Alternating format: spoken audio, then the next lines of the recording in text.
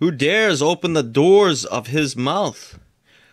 Ringed about with his fearsome teeth. His back has rows of shields tightly sealed together. Each is so close to the next that no air can pass between. They are joined fast to one another. They cling together and cannot be parted. His snorting throws out flashes of light. His eyes are like the rays of dawn. Firebands stream from his mouth. Sparks of fire shoot out.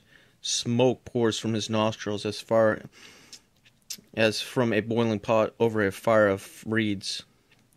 His breath sets coals ablaze, and flames dart from his mouth.